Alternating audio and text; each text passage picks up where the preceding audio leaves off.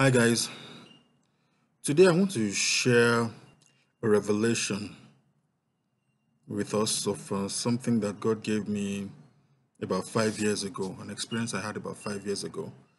I was with a young man who came to my house and we were just talking and somehow the conversation drifted into the problems that Christians face in modern days today. And I was speaking from the perspective of how so many Christians are not able to stand when problems hit. It's very painful and difficult. When you see, for instance, a Christian walking away from a marriage, you know, if this person knows God and understands God and trusts in God, why is this happening? Also, why Christians are involved in shady business deals, why Christians cannot stand when real problems come. It hurts. And just as bad as that, the question also arose of why so many pastors on various pulpits all over the world, you know, preach sometimes strange doctrines, light strange fires on the altars, teach people weird things. Now I know it's prophesied in the Bible. Bible talks about many falling away from the faith, many people having itching ears, giving themselves preachers who will tell them things they want to hear and all that.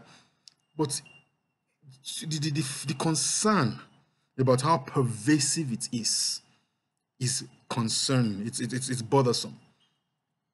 And as I was speaking with this young man, I just felt led to pray. And we just kind of spontaneously broke out into prayer. And as we were praying, tears came out of my eyes.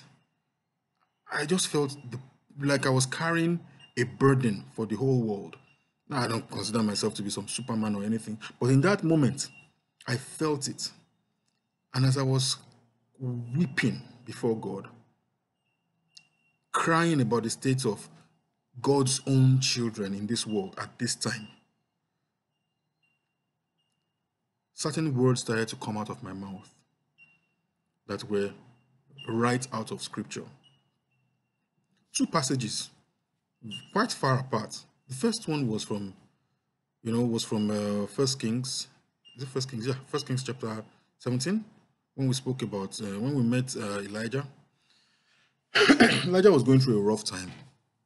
He had just he had just had that encounter on Mount Carmel with the 400 prophets of Baal. He had killed them, and he was now on the run. I don't want to get into the issue about him running from a woman. I don't know why people say that. She wasn't just a woman, she was the queen, and she had proven herself to be Jezebel. Yeah, she had proven herself to be the king's executioner, so there was nothing weird or strange about that. She was the queen and she had the force of the whole nation behind her. So there's nothing strange about that. He was running because he was weary. He had been carrying this burden for a few years, about 3 years, and it was a lot. And he was just tired. And in that moment, he started to cry to God. Lord, it's only me that is left. And the Lord spoke to him. Said, I have preserved for myself 7,000, that I have neither bowed to Baal nor kissed him. God was telling Elijah in that moment that he had preserved 7,000 who had neither bowed to Baal nor kissed him. This day in August of 2014, I had the same words come out of my mouth as I was praying, crying. And the Lord spoke through me. Says, I have preserved for myself 7,000 who have neither bowed to Baal nor kissed him. Then the word moved on. And suddenly I found myself speaking another passage. He said, the day of the Lord is coming, a day of darkness, of gloominess, a day in which the army of the Lord shall break forth in this world, and none shall be able to stop them. They shall leap over walls, and everything in their wake shall be destroyed. I was praying. For a moment, as the prayers ended, I knew those words came from a passage, but I didn't remember where it came from. I knew where the Elijah passage came from. I went and looked at it, but it took me a few moments, I suppose, to realize that the other passage came from Joel chapter 2. So I went and read it, and it was very interesting. But as I was pondering these thoughts, the understanding for the passage came to me. The Holy Spirit was in that moment helping me understand something important. That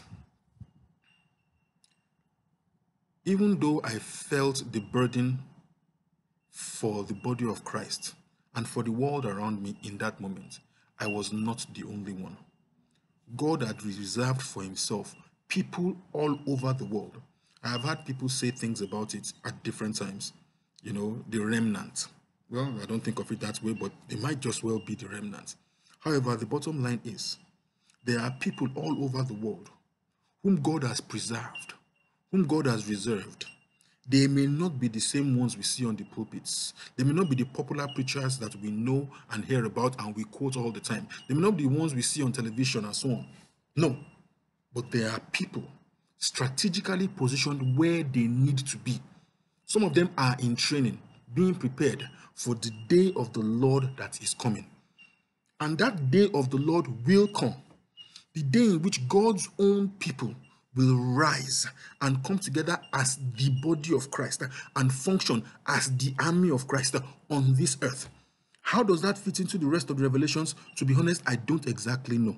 I only know the revelation that the Lord God has given unto me. And the funny thing is, about that same period, in so many different spheres, I heard many preachers saying similar things.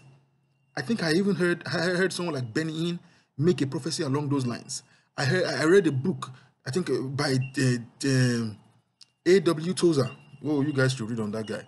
A.W. Tozer, speaking along those lines.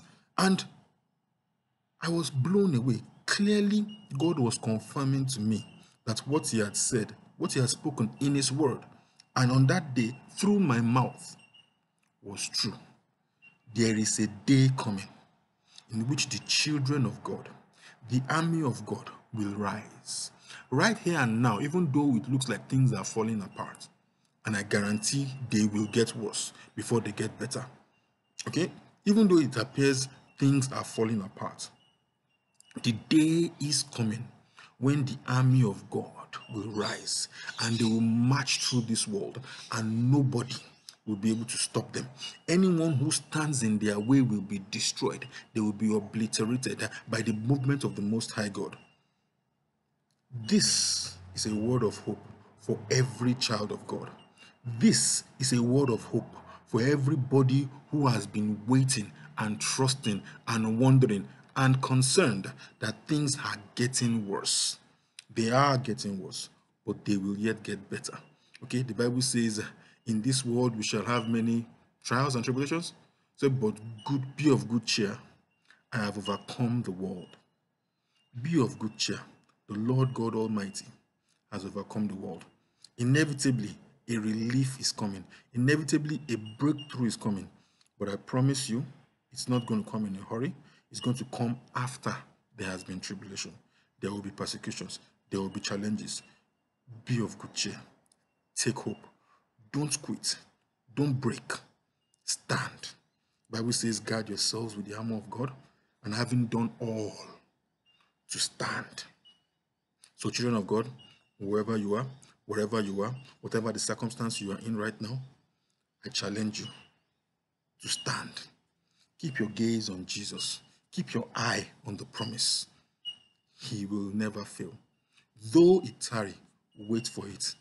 It will come to pass. Yet it will not tarry.